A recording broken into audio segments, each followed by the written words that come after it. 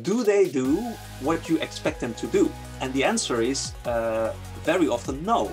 You may have a very clear understanding of what should be happening, but people are very happy to do their own things, right? Welcome to Process Pioneers, the show that takes a deep dive into the minds of decision makers, key influencers, and process experts who are pioneering the world of everything process.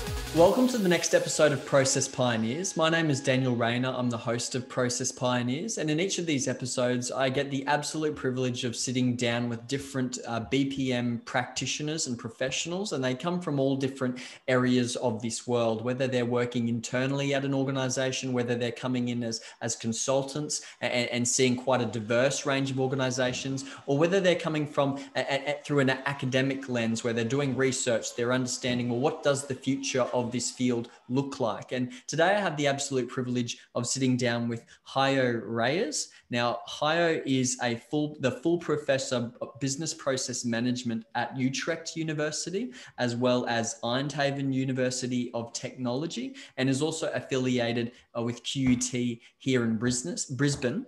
So those two universities that I mentioned, they're in the Netherlands, I believe. But I'm really excited for this conversation today. Hajo, thanks for joining me. Thank you, Daniel. Thank you for also introducing me. Yeah, well, people may wonder, how does one person have so much time to work at so many universities at the same time? But it's obviously a trick.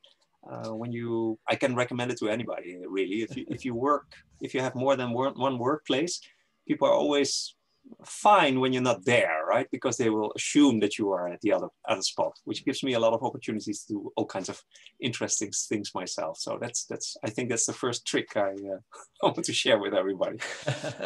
So that's right. So no, I'm an academic working on BPM, but haven't always been working in academia. In fact, when I left the university, when I graduated from Eindhoven, I really had the impression I would never be back on campus. I was wrong, obviously.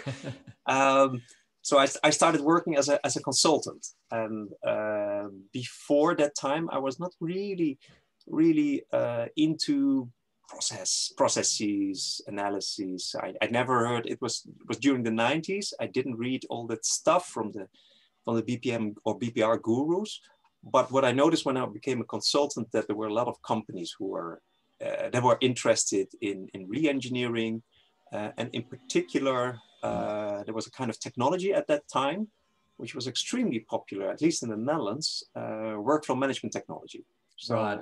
I became, because I had an IT background, I became an IT consultant, and I spent, much of my time helping to implement kind of workflow systems in organizations, within banks, insurance companies, governmental agencies, and I've done that for years, really.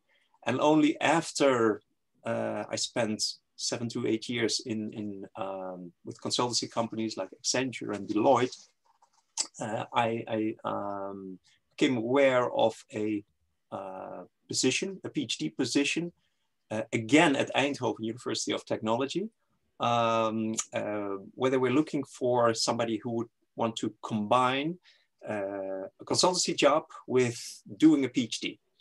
And that, for me at that time, was really attractive, because since I had been seeing a couple of BPM projects in practice, I also realized that there were very persistent problems that we kept running into. And as a consultant, you have, a very limited amount of time to carry out your project. And we were always very, very eager to deliver something within the allotted time, but there would be never extra time to look at, deeper problems. And I thought, doing a PhD project could be a good opportunity to do so. So I then started my PhD project. The topic of my thesis is business process management for the service industry, because obviously I had been working in the financial services industry, right, mostly, and that was a great journey. That was the time that I got to know, for example, Wil van der Aalst, a very well-known academic in the process sphere. He was my supervisor. So I spent a couple of years doing my PhD thesis and combining that with a job that was outside academia. That was fantastic. I wouldn't do it again because it was also extremely challenging. There were always deadlines that were interfering. You were writing a paper for a conference. You also had to deliver for a client. That was terrible. So after I finished my PhD, Wil van der Aalst asked me to join Eindhoven University as an assistant professor. And that was also around the time that I became a father. And I thought, well, as a consultant, I never knew where my next day would bring me. Right. That doesn't really match well with the role as a father I had imagined for myself. Yes. So I thought, why not take it slow for a couple of years, be a teacher, very structured pattern of hours, etc. But I always thought that would be a temporary job. Yes. So after I spent 8 years as a as a teacher, as a lecturer, an assistant professor, I had to say to myself, I have to stop kidding myself. I'm now an academic. I'm an academic. And since that moment, I moved on and I made a bit of a journey. I worked in Eindhoven for quite some time. I've been working in Amsterdam at the Free University over there. And 2 years ago, I moved to Utrecht, where, as you mentioned, I'm the head of a group, business process management and analytics group. So that's a group of around 10 people. Yep. And there you see also the interest that I have. You see computer scientists really working on the technology of supporting and implementing process management. And there are also people who have a much more organizational interest. So they are much more interested in organizational performance, work performance, and more I would say more the managerial perspective of process management. And that suits me perfectly because I'm somewhere in between. Yes, yeah, definitely. Oh, that's great. Thanks for sharing that history there. I think that obviously you've got such a vast, diverse sort of range of experience there, being a consultant and working with a number of organizations, because I'd imagine that, when you're implementing BPM, when you're putting BPM into practice, you're probably going to encounter a number of challenges and hurdles and curveballs that you didn't learn in theory, but now you have to face when push comes to shove. Absolutely. Yeah, absolutely. So I think until this day, my practical work still gives me inspiration for the things that we do on the academic side. Well, obviously it's been some time ago, so I cannot really pretend to have a thorough understanding of what modern projects are all about. But the other good thing of having worked in practice is that I think I have quite a bit of a network with people who are on a day-to-day basis still implementing BPM technology or trying to help organizations to become more process-oriented.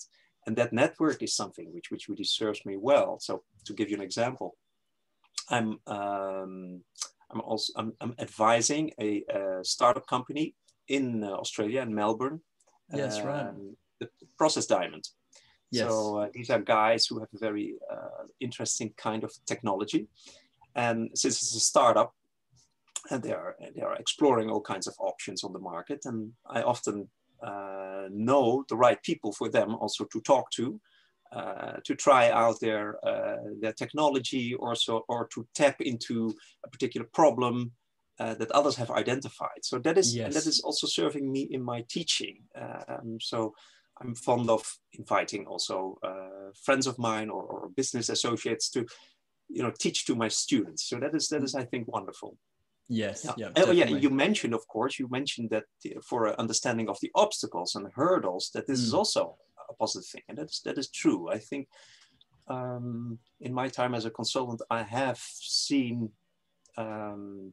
how people struggle with the process concept. If I explain it to my students often think and tell me, this is so obvious, right? Why is there a discipline around it?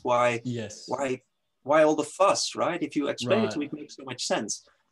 And then I'll tell them, well, this makes perfect sense to you, probably because you are thinking from sort of a clean slate, right? How would I design my organization? But if you encounter organizations and how they have evolved and the power structures within these organizations, and you start telling them about process-oriented approaches, that's an entirely different situation. Yes, yes, definitely. And I think what you're you know, touching on there is, you know, the challenge for an organization to adopt a new way of management, or understanding their processes, improving their processes. Is that sort of tradition of we're doing business how it's always been done? Would you say that's one of the biggest challenges for an organization when it comes to BPM? I would definitely say so. So I think that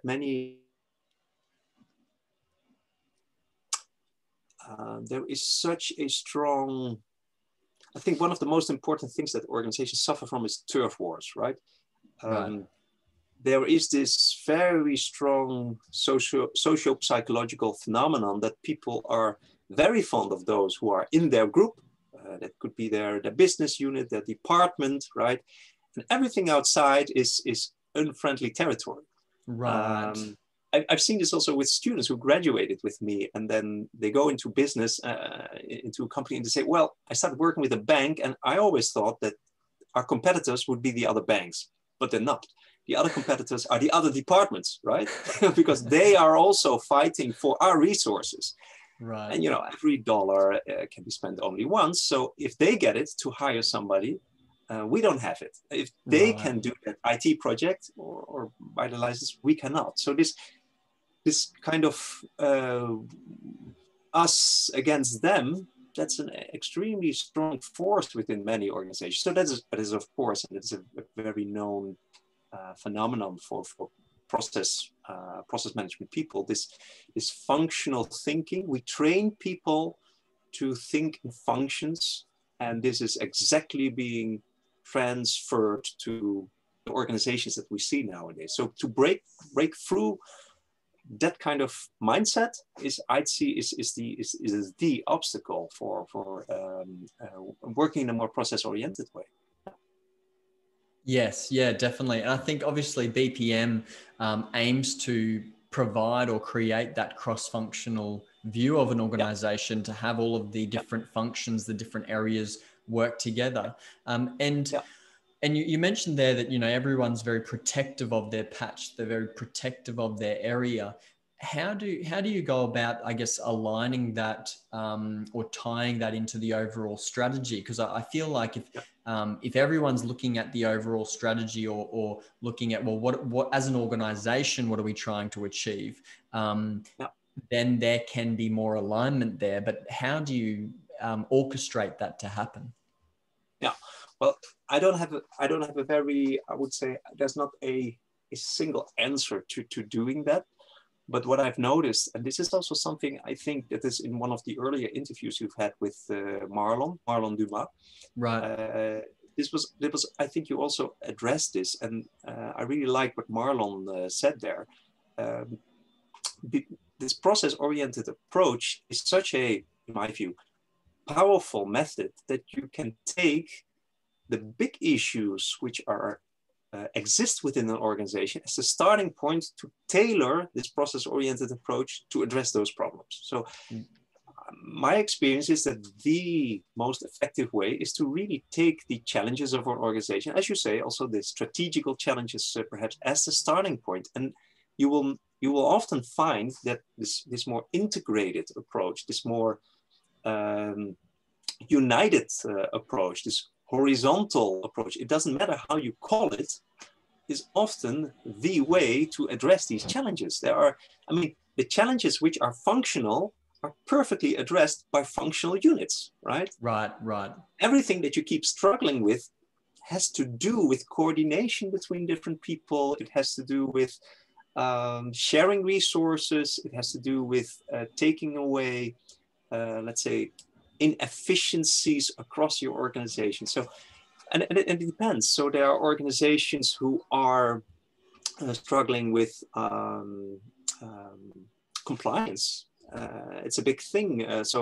Last year or the year before, there were Dutch banks were fined heavily because they didn't pay attention to how their accounts were being used by clients. The Dutch law is that they have to inspect whether there is a legitimate use of these accounts, whether they are used for money laundering and all these things. And they were simply not. There was no active monitoring taking place of this thing. It cost them billions, right? Well, I think this is a perfect opportunity to say, well, you need to have processes in place. And these monitoring processes, they cannot be just carried out by one specialized unit, because these accounts are tied to clients who do many things within your organizations. Probably you have to install something which monitors these things across your organization. And that is, I think, is a very good example of showing how challenges of organizations can be met. Well, there are many other examples. Healthcare, we do a lot of projects in healthcare. Obviously, the things which can be done by a local clinic or a local department, they can optimize these things themselves. But cases where you see where different medical disciplines have to work together, patients are bounced back and forth between all these departments.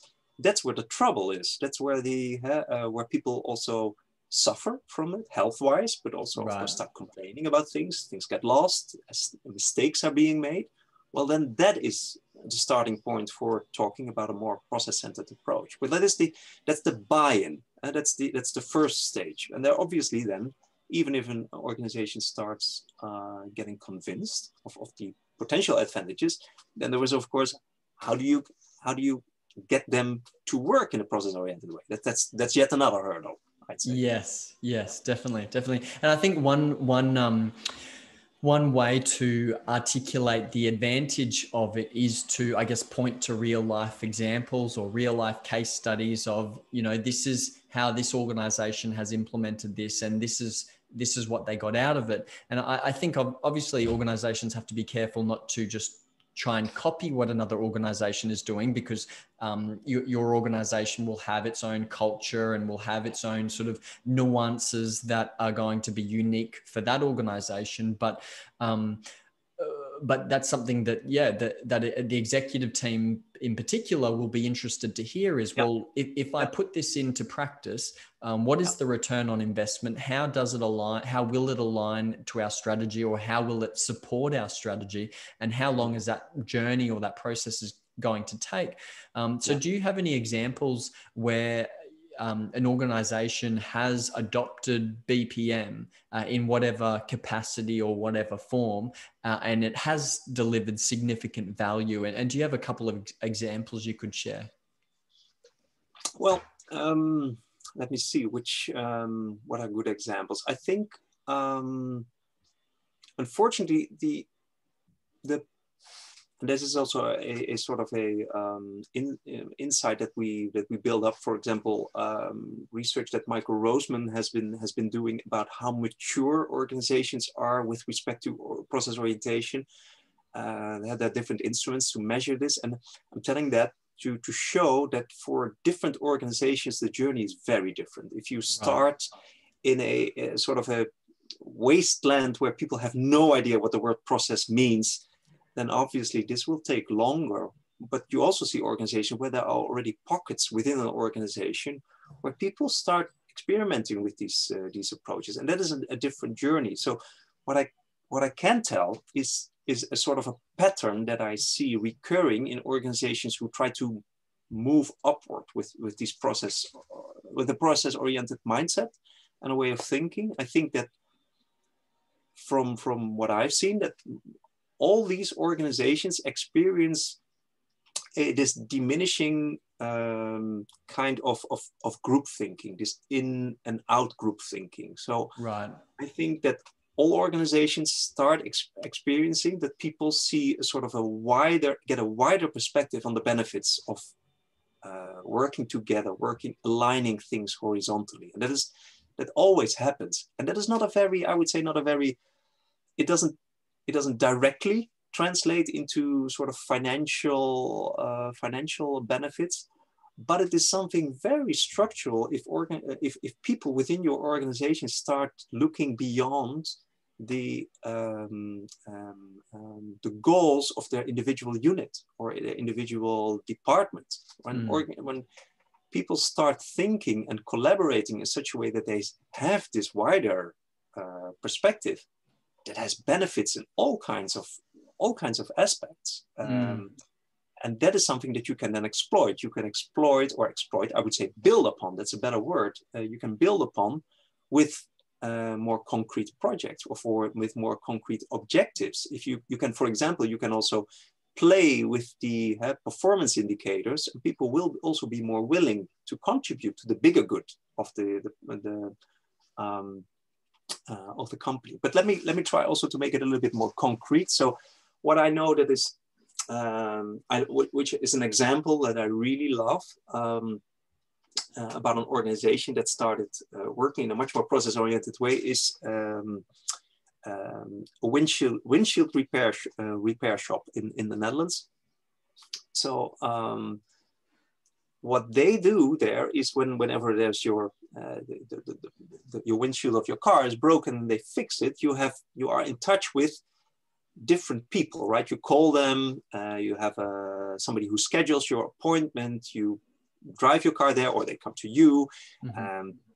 You meet with the repair service person, and there is sort of an aftercare. There's billing and all this. So you engage with a couple of people. But the great thing is what they've been doing there is they make sure that the feedback you give them, they channel that back to every single person who has been in touch with you, right? Right. And that is, I think that's such a great idea. And I think that's a practice that any organization can implement, because everybody gets to share in the, let's say, in the satisfaction of the person who used your service or your product, right? And yes. Obviously they have to keep track, they have to really, and I think that's a key thing, they have to keep track of which client engaged with which people within your organization. But they have that in place, so they can always share, well, something went wrong. However, he or she picked that up, repaired that, or took care of the customer, or channeled this back, etc. Overall, the client was still happy. That really helps, I think, also to see the benefits of working in a process-centered way, right? You share also the successes together. So I remember when I was a student, I was working in a pizza restaurant, and I was the cook. I was one of the cooks, but the cooks never shared in the tips, right? The waitresses got the tips. Right. They didn't share it with us.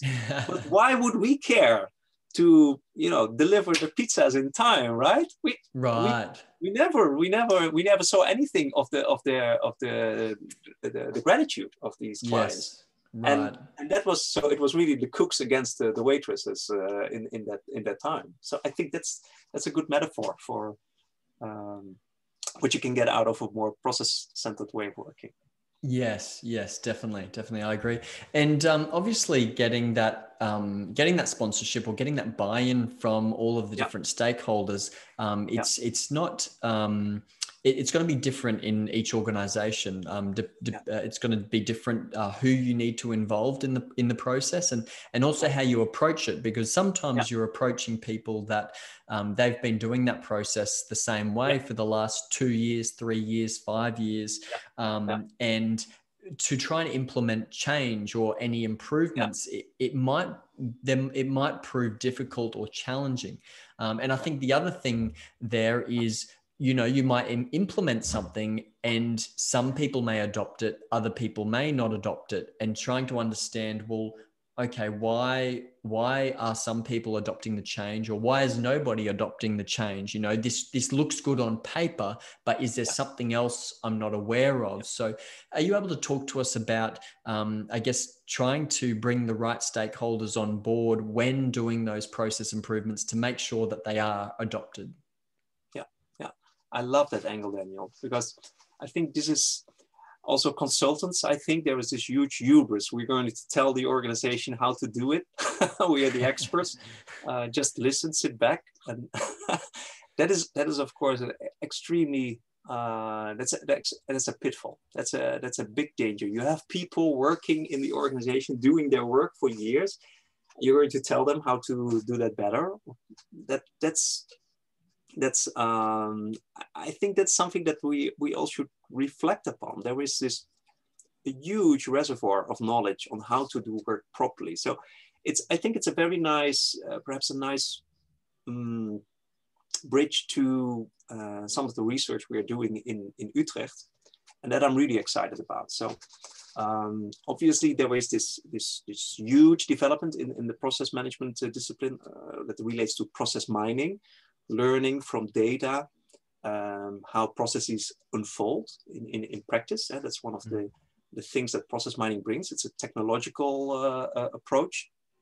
One of the things we are doing in Utrecht, and that leverages that technology, is work around mining. So what we do is we look at how people within organizations work with the particular emphasis on the question, do they do what you expect them to do? And the answer is very often no. You may have a very clear understanding of what should be happening, but people are very happy to do their own things, right? And I think a natural reflex of many organizations, and perhaps process consultants as well, is to say, well, we have to stamp that out. We have to, we had the plan, right? Listen to the plan. I'll explain it to you one more time. But as you explained, people who have already years of experience of doing something properly, they often have a good reason to do things the way they do.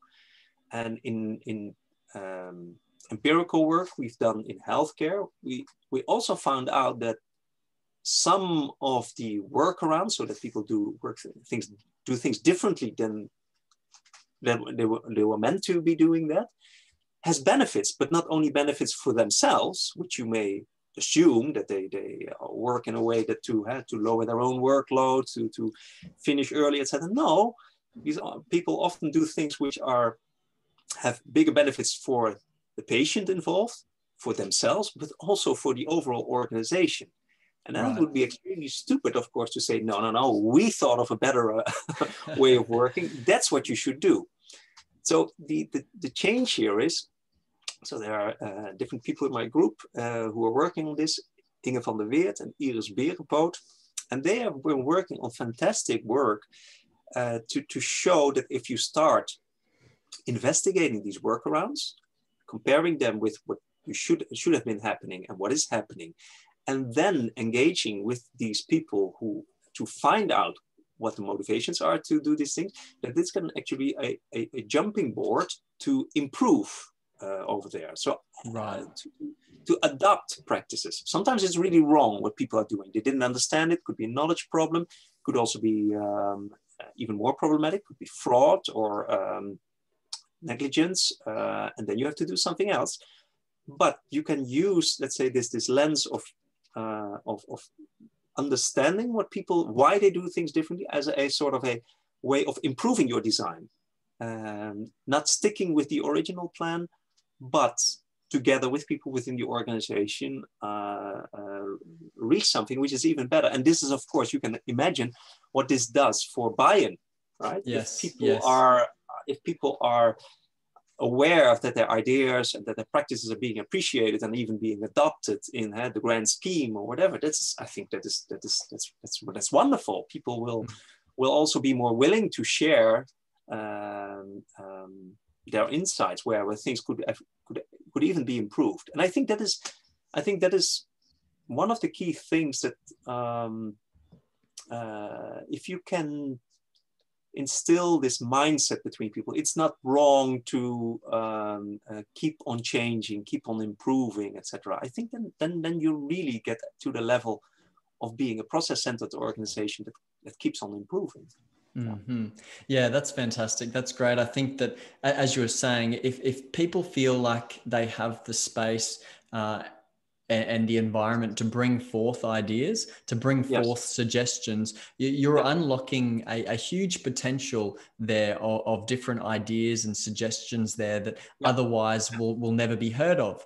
And if that environment or that culture isn't fostered, then you might have a workforce out there that have all of these brilliant ideas in their head, but it never actually gets. That's right. That's right. It never gets voiced or anything like that. I think that's amazing. So can I give you one more example? Because I was really excited about it, and it frustrated me so much this weekend. I was reading about so obviously we are in Europe, just as in Australia, we're now at these vaccination programs. And I read an analysis of how this is happening in Denmark. And I already told my family, why are things in Denmark so much better than in the Netherlands? We always have that feeling about movies and plays and all these things. There are less Danes, and they do things better than we do. So we're often frustrated about this. And then I read about how they approach this vaccination challenge. And in the analysis I read, this is exactly their mindset. They try to all the time change the practices around this vaccination program. So I read that after a week, they found out what the perfect time is for to keep people within the clinic when they are vaccinated before they release them again. It's 15 minutes. 15 minutes. 15 minutes is exactly the right time to see if there's an allergic reaction to the vaccination. But then these people are moved with, ever so slightly to leave, because the next people have to use that room. But they found this exact time, and it's also there were signs everywhere. 15 minutes, no less, no more, right? On these rooms, people time it themselves. Also, I can go, and this is something that they only found out when they started doing this. Right. And I like that mentality. I like that people are, embrace this improvement over time, gradual changes, gradual improvements to make the things flow much more easily. And I can assure you that goes much more difficult in the Netherlands. They are much more rigid. We thought of the program, trust us, we are the experts, we're going to do it in this way. And only when there was Parliament starts discussing these things, is this really the right way? Then things change. I think that's a big mentality problem. Yes, definitely. I think that, if it takes a long time to implement something or to adopt something, by the time you come around to putting that into action, maybe it needs to be changed again. And so there is a need to, and I think looking back over the last year, COVID has really disrupted a lot of different industries, a lot of different organizations, and have forced organizations to be quick to adapt and quick to change and quick to figure out, well, absolutely, how are we going to cope with this new way of life or this new way of working? What have you sort of noticed over the last year when it comes to COVID, and how BPM has played a part in the last year? Yeah. So one of the things that made the biggest impression on me is technology. How technology has been helpful for organizations to deal with this sudden disruption through the COVID pandemic.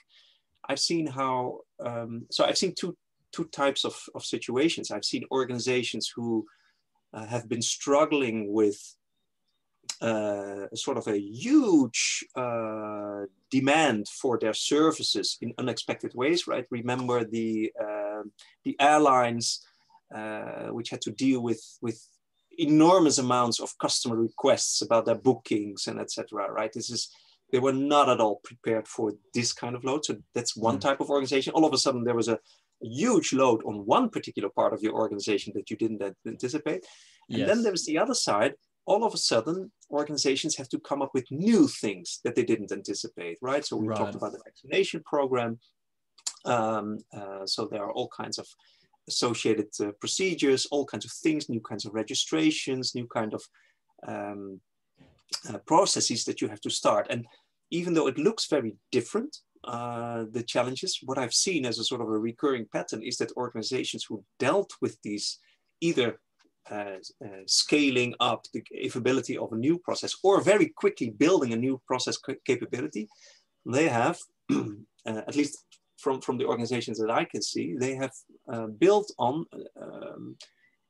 similar technology. They have, in particular, used robotic process automation technology to have these software robots that mimic very, I would say, basic actions that people can take. So it's often not rocket science what is needed to scale up, for example, to analyze all these customer requests with an airline. There are the similar questions. This is my booking.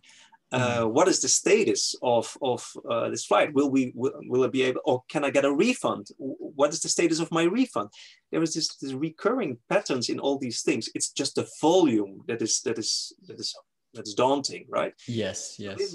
They've been using these technologies to start analyzing these requests and to start automating parts of these things. And one of the obvious advantages of using software agents is that you can copy these things, right? You can spawn off new robots, you can scale with this. And I see this on the other side as well, of organizations who start these new programs.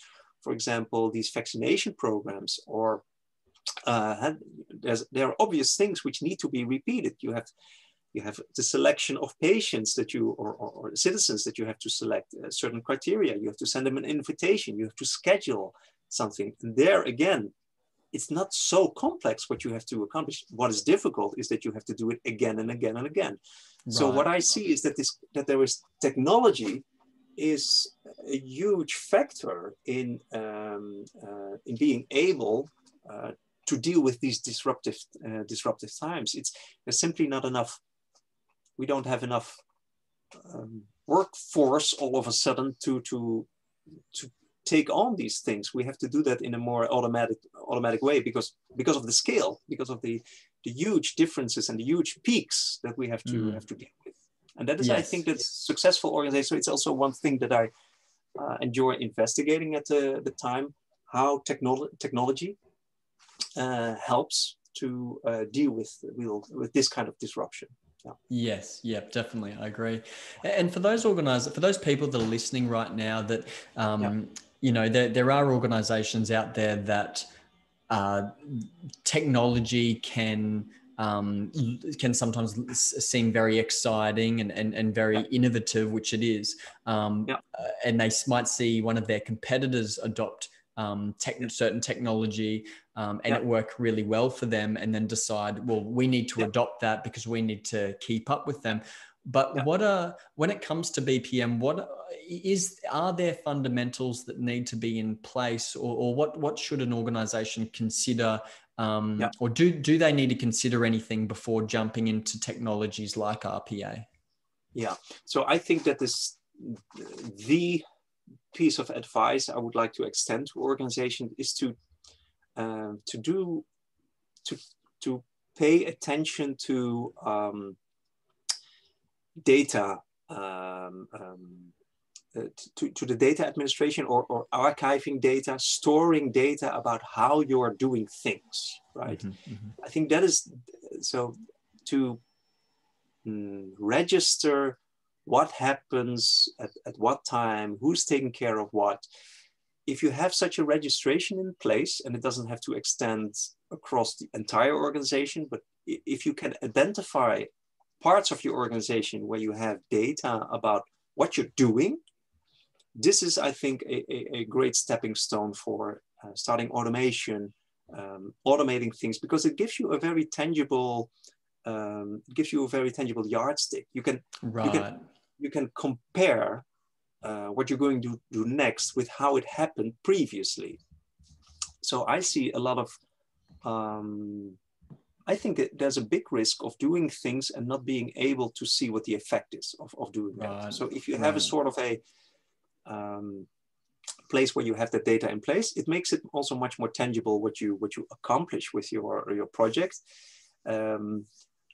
The other thing I would recommend is to do something which is not so, which is rather obvious in the sense that you can imagine the benefits of doing things in a different way. It doesn't have to be a sort of an initiative that you know, is super complex because there are so many departments involved. If you can already start thinking about the synchronization of two groups or two departments, and you can imagine what the benefits would be if they start working together more closely, that is, I think, that's the right way of doing it. If it's so complex that you cannot even imagine yourself what the benefits would be, it makes it so difficult. There will be so much resistance to these complex things. Take something simple. I mean, I'm very much a bottom-up person in that sense. If it looks like a good idea, and if you can imagine how it would work, and all you need is a little bit of extra coordination, a little bit of extra support of sharing data, and you can measure what the immediate effect is of doing that, because you have a registration in place which shows you that this was how it was before, this is how it's happening now. That gives you the buy-in to scale up, to try it out somewhere else. It gives you the advocates. Yeah, work with us. Okay, well, let's try it. Let's try it at another place. So that is how I recommend. How I would recommend organizations to start doing these things. It's not very, I would say it doesn't sound like much, but it's at least something which catches on in this way. Yes, absolutely. I think starting small, starting on a small project, on a small size, on a small scale, it allows you to test that thing that you're wanting to implement, those changes, those improvements. It allows you to do that on a scale where there still can be significant value, but it allows you to really focus on one particular area. I think if you spread your focus too thin and you're concerned with too many parts of the business, you're not going to reap the maximum value from any of those. But if you hyper focus, that's where you can see the value. And I've heard a number of examples of that. That's one large telecommunication company here in Australia where before the executive team had really adopted BPM as a process-centric way of managing their organization, there was one particular team that adopted it and were really driving it, and they proved its value on a project level, and then the wider business unit took notice, and so they adopted it, and then the department took notice and they adopted it. And before they knew it, the executive team were taking notice, being like, why is this area of our business outperforming all other areas? We need to implement what they've implemented enterprise-wide. But it all started with starting small. I love it. I love it. Yeah. And what I also like, and that is, I think it's also a very realistic point that you also make, is at some point, you have to make this connection with the executive level, right? Right. So in your example, I'm very glad that also the executive level took notice and started adopting this. There has to be a connect at some point, and this works differently in different organizations. So when it is not so obvious to the executive level how this connection is with the local initiatives, of course you have to put extra effort into it. But I really like your example. I wish that this would happen for more organizations in this way. Definitely. That's great. And when we're talking about the future of BPM and what that looks like, obviously we've already started touching on different topics like process mining and RPA. But if we look forward over the next 2, 3, 5 years, where do you think organizations need to be putting their time, effort, and energy to if they want to be part of that leading pack as opposed to being left behind? Yeah. So indeed, we covered the technological side, and that would otherwise have been really a big part of my answer. Technology is, I think, technology for process mining, technology for process automation. I think these technologies are extremely provide many opportunities. But I really also think that organizations may want to invest in their sort of methodological repertoire. That sounds like an academic, what I'm now doing, but getting to know methods to do new things. So Right. one of the gurus in our field, Michael Roseman, who's very excited about innovation, for example, he's doing great work in also helping organizations to think beyond the things they're doing right now, right? To start identifying new business opportunities. What are the things we are not doing, but we could be doing, which generates new revenue, creates new products? I myself, I'm working on methods to try to improve existing processes. How can you do that better? There are methods for example, finding out which processes are vulnerable for risks or maybe disrupted. And so sort of a vulnerability check. I think that it's a pity that many organizations are familiar with some of these, obvious or not obvious, I would say, mainstream techniques like let's go with Six Sigma or whatever, and think now we know everything, right? Any problem is a Six Sigma problem. Let's just start analyzing, doing the statistics, and we will improve it. I think there's so many interesting new methods for organizations to start improving themselves, finding new opportunities. That repertoire, that extending your repertoire, and not being good at what you're doing right now, but getting good at getting better, right? I think that is the well, not the challenge, that's the opportunity. I also think, and that is perhaps something that the academics should also tell themselves. And fortunately, I see a lot of colleagues who also want to engage more with organizations. We should also, from the academic community ourselves, be more prominent, explaining them the kind of things we've been doing. So we've been talking about workaround mining. I think that has so much potential to understand where your people within your organization, what they are doing. So better understanding what you can do, what you can improve. I think that's a key asset for many organizations to keep on improving. Yes. To keep improving, you have to do more. You have to know more about methods, how to do so. Yeah. Yes, that's right. And I think some of that inspiration can come from observing what's happening in other industries. For example, I was having a conversation with someone from a local government today, and they were saying how the members of their community, of their council, have a high expectation on the council because everyone else they're dealing with throughout their day-to-day, they're dealing with banks, they're dealing with utility companies, they're dealing with retail, and they're going to expect a similar level of service from each one. If they get an amazing experience with their financial institution, for example, that's going to set the new baseline of what they expect. So councils, for example, if they're not delivering a similar level of service as, say, a financial institution, then there could be potential for more complaints, wondering, why am I waiting half an hour when I just got off the phone with my bank and they were able to solve my problem in 5 minutes? Yeah, it's a very good point. Yeah, so that even goes farther than comparing your direct competitors or similar organizations and how they perform, but it's much more the kind of product or the kind of service you're getting. Why would it be much more difficult to do? Give me my registration as a civilian. Why is that much more difficult than that a bank gives me my account information? Right? What's the big difference? Yes, I think that's true. I think that will. This is happening. I think I see this also with my students who of course wonder why things within a university, why they have to take so long if they have sort of a commercial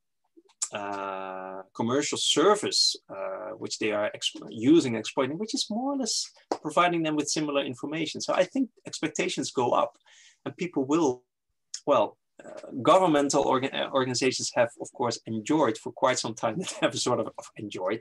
You cannot do without them, right? There's not an obvious other party who can do this. But there will be at least pressure. There will be expectations on that they start performing better. I agree. Yeah, that's good.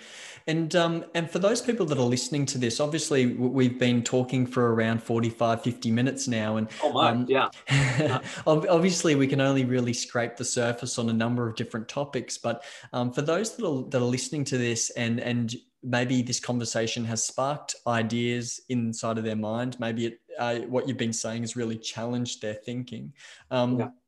Where would you encourage them to go if they now have an appetite, they want to learn more?